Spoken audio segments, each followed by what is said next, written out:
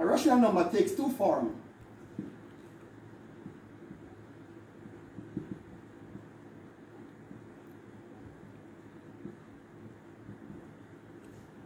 Can take one of any two forms.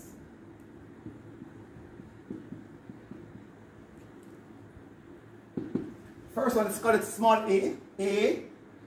It can take a form which we call, it has what is called an exact value, or it's a terminating value.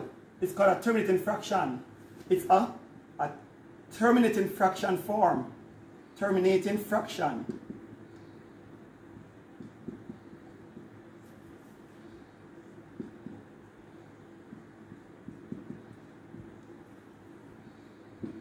Or we simply call it, it's an exact value form, or an exact value.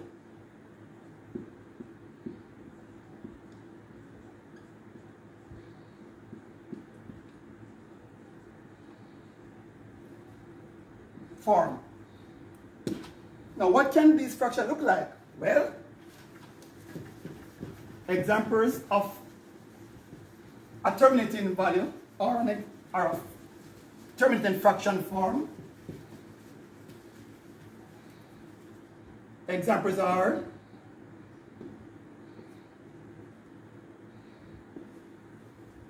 one half, a quarter, three quarter, and so on. Now why are these called terminating or exact value? Because we can say that one half is equal to 0.5 as a fraction changed to decimal. That's the exact value, 0.5. A quarter is equal to 0.25. That's the exact value. And so on. This is 0.75. Now we can also have something called 22/7. This is also what is called an exact value or a terminating value. Now this has an exact value or terminating value as well. But for now, let me show you now. So we have what is called a terminating fraction, or what is called a repeated form. Okay, so let's move on to the next one now.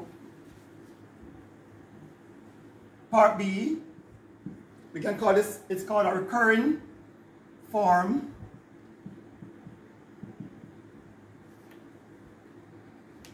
Decimal form.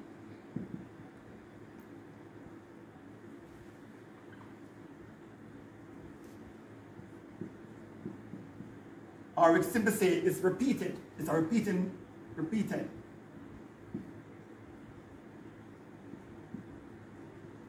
Decimal.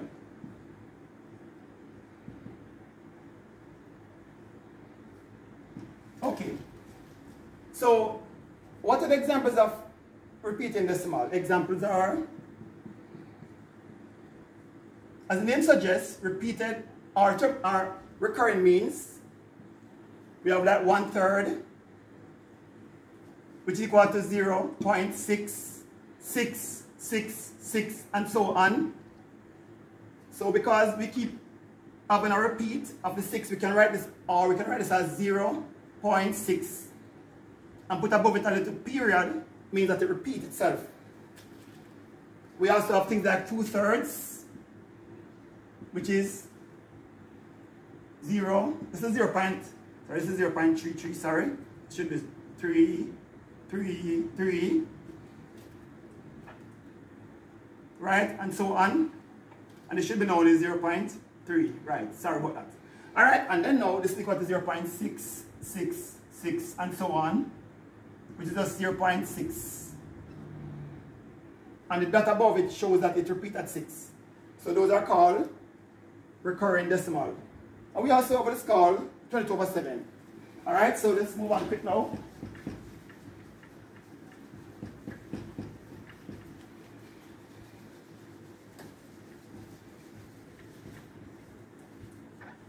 Okay, so we have, let's look at one more, 22/7. Now this is equal to 3.142857.142.857. When do we stop? we never stop because it is a repeating decimal, a recurring fraction. If you realize that from here to here shows that it starts all over. It's like a period, start all over. So it's 3.142857, 142,857, 142,857. So it's a recurring or repeated decimal form. Okay, we can stop there and move on now to the last form now. So this is now called the terminating. It has an exact value. These are called recurring or repeated decimal form. So that's called a rational number. And the last one now is called an irrational number. But ladies and gentlemen, this can go on and on and on. So I'm going to stop for convenience and move on to the last one called irrational. Irrational number.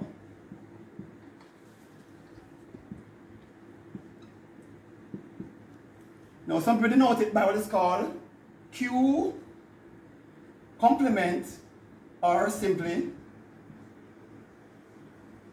because irrational starts with high. So the usage of the letter I simply because irrational starts with I. Now, so this is saying that then an irrational number is going to be like the other side of the same coin, where it's actually the next set of rational. So rational can be expressed as a fraction, but irrational cannot be expressed as a fraction. So we can say that these numbers cannot be expressed as fractions. These numbers cannot.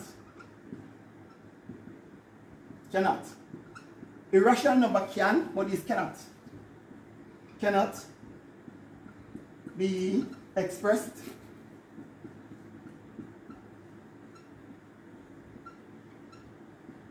as fractions.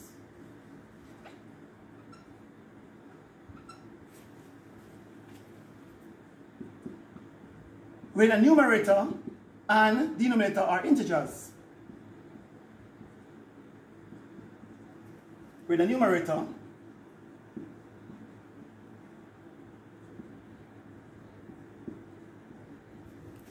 or denominator are integers.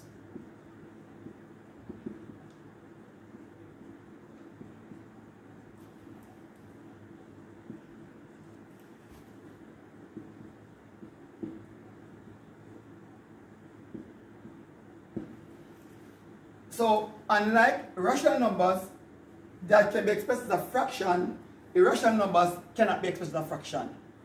Examples are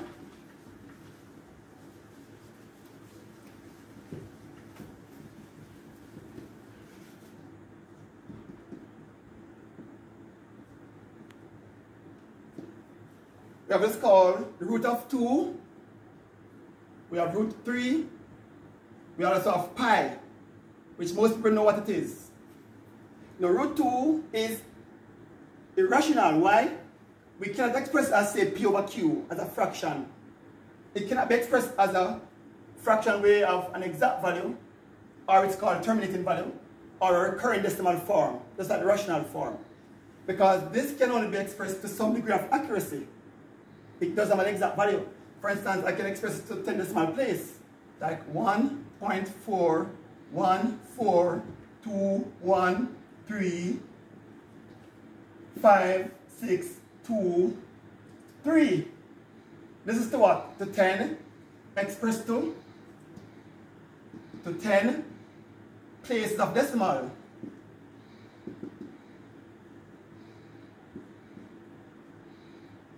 So we can express the fraction form.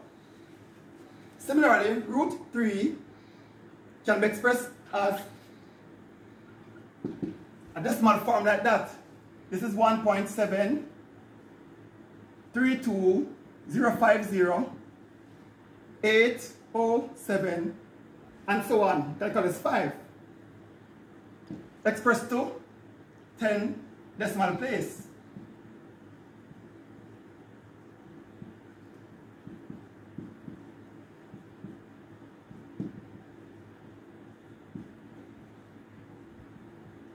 Now the pi that people talk about all the time is really, it's a Greek alphabet, Now this is not 22 over 7, by the way. Persons confuse pi for 22 over 7. That's why I wrote this deliberately. 22 over 7 is the number that is closest to pi. In fact, this is 3.141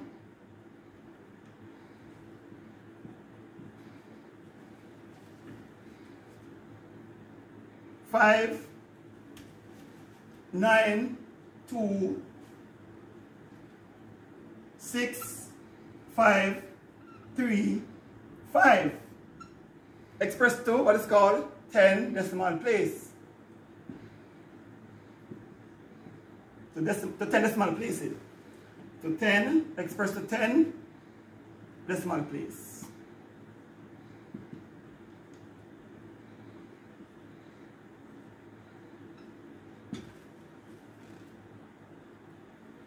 So ladies and gentlemen, as you can see, the difference between irrational and rational is that the rational numbers can be expressed as a fraction form, where you can have a terminating number or a what is called repeated decimal.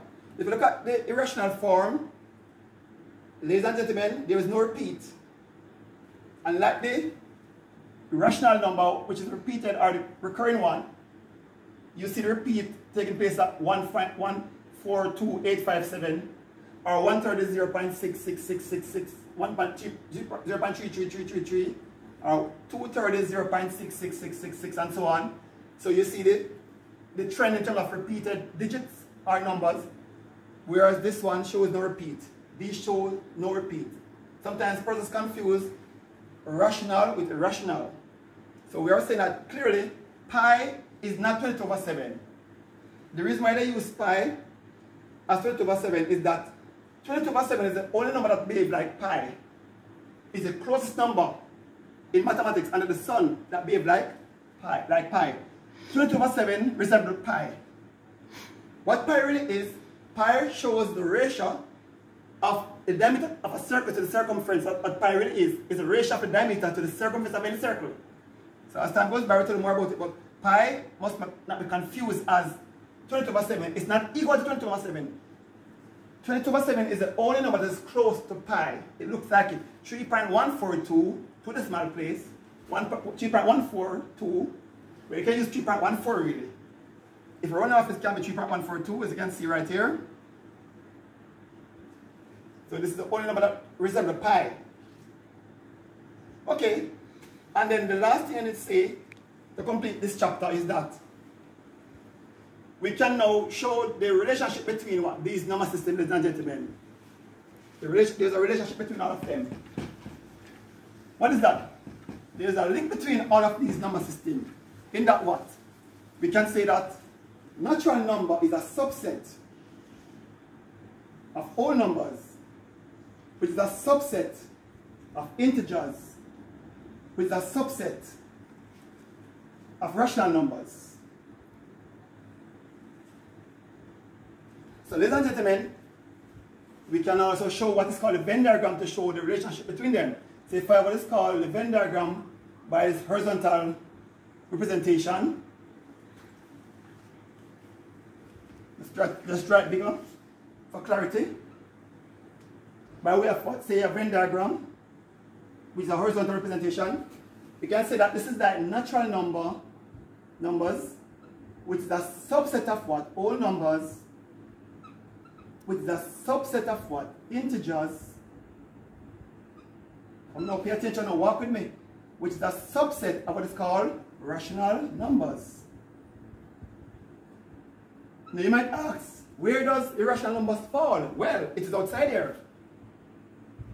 It's a different ball game totally. So this is a real number system, which comprises this 5 number system. This is called irrational numbers right here. And I can say that, ladies and gentlemen, I can say that. To bring to this conclusion, we can say that, therefore, under the real number system, we can say that rational number comprises what is called rational union irrational. And there's one more called complex numbers, which just comprises what is called real numbers. So, ladies and gentlemen, I will stop here.